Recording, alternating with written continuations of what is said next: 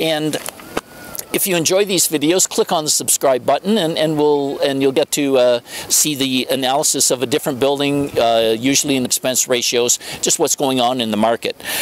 So this month, what we've done is selected a smaller building than last month. This was a central location, and before I get into the numbers, this property had been on the market for 126 days, 126, and the original list price on it was $1.6 million, and it was conditionally sold twice, and then, as the saying goes, third time's a charm, and it finally eventually stuck and it sold.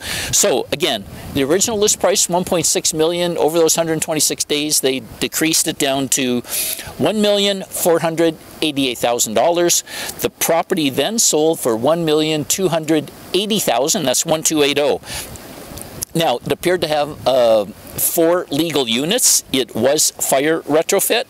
It had a scheduled rental income of $93,500, and the effective rental income was almost $91,000. So the reported expenses were about $19,000. Then when we factor in management and maintenance, that brings our total operating expenses up to $28,000, which gives us an NOI of closing in on $63,000.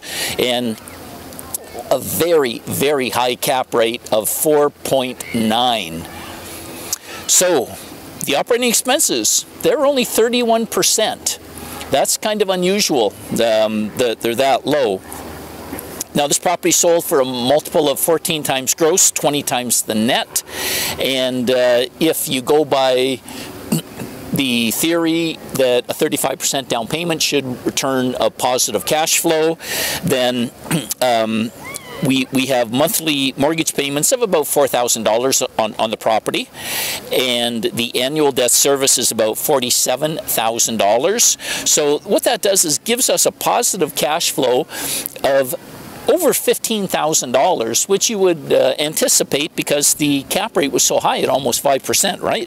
And it has an incredibly strong ROI of 3.1%. So that's a wrap. And again, if you enjoy these, click on our subscribe button. We'll send them